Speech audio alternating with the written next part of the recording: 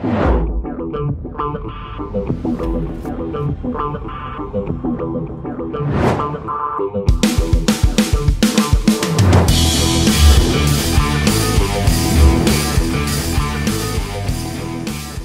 what's happening, my network marketing friends? Todd Falcone here. Welcome to toddfalcone.com.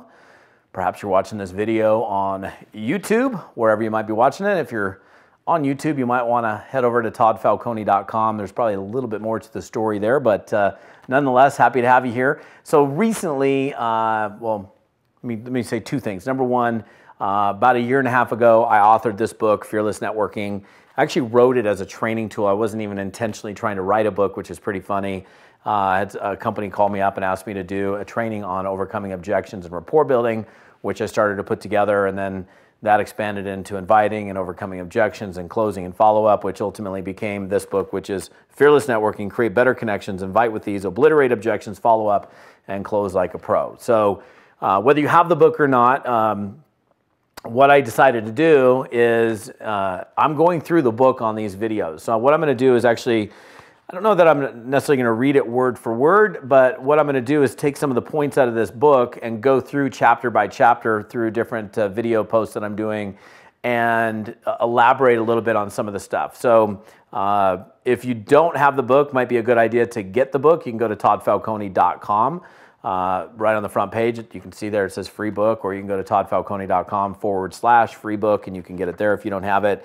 But I'm going to go through the book, and what I found is that this is a great training tool, and I designed it as a training tool, not as a novel. It's 109 pages from cover to cover, so it's an easy read. And I'm going to just start kind of going through the book today with you. I'm going to go through chapter 1, and I'm going to elaborate a little bit. So chapter 1, I'm going to go into it, is titled The Foundation of Your Success.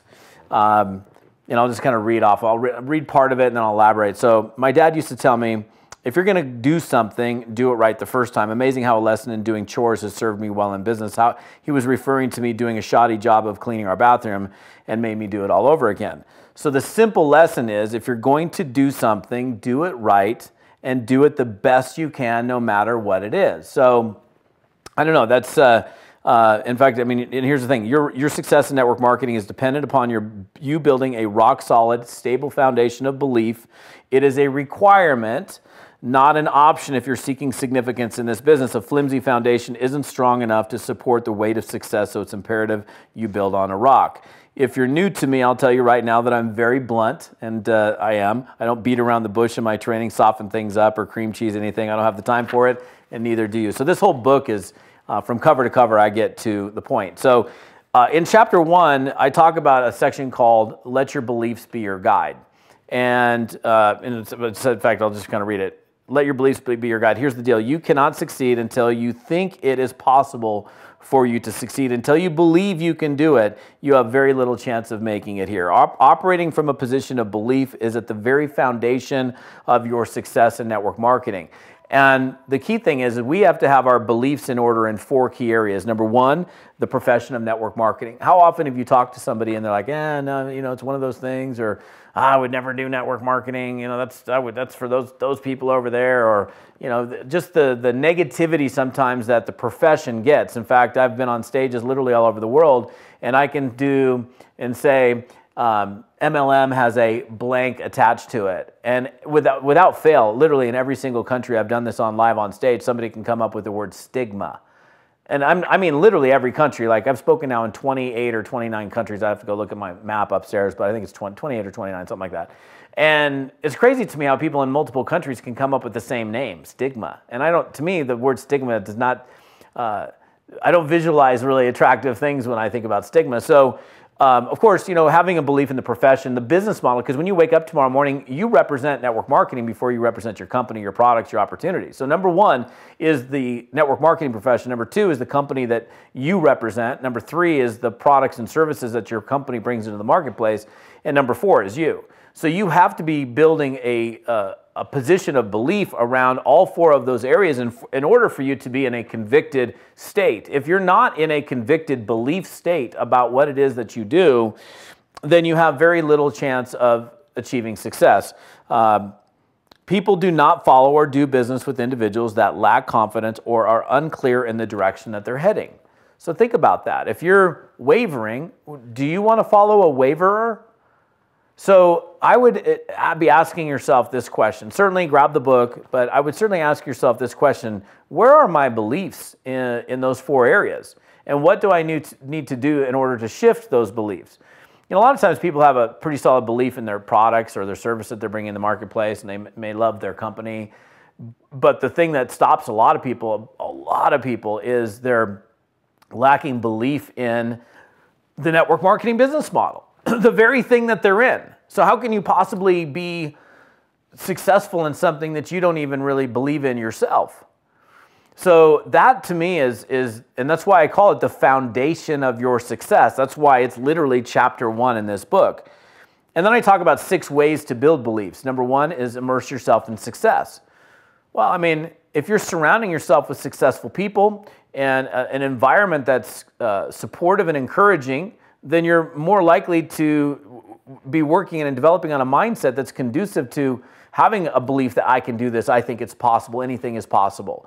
So, you know, I make kind of a joke out of it on stage sometimes, like my bad friend, I won't say it on this video because who knows, he might actually watch it, but my bad friend, XYZ name, and how I can only spend about 45 minutes with that guy once every 2 years. Why? Because he's not feeding my greater life's purpose. So sometimes we have to separate ourselves from negativity. So I talk about that in the book.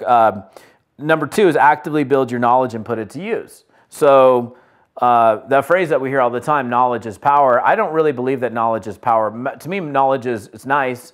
It's powerless until you put it to use.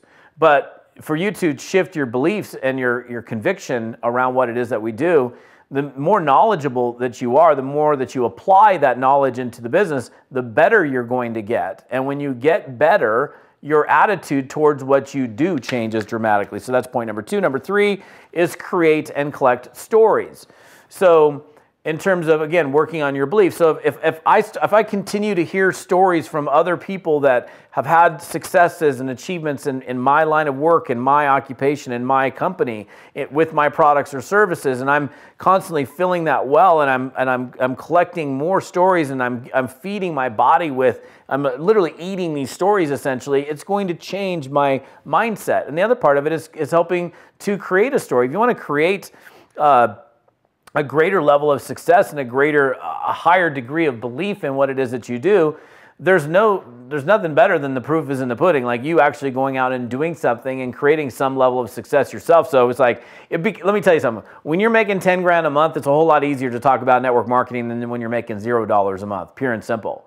So the faster that you can start creating your own success story and other success stories, whether it's on your products or your business, the faster you're going to move through this development of belief and put you in that totally convicted space. Number 4 is take action daily. Your consistent daily actions and efforts in building your business directly contribute to growing your personal confidence. You can't get good at something you don't do. Daily action, in spite of not knowing everything, helps you to learn, earn, and grow in your beliefs. Remember this, you don't need to know everything in order to get started.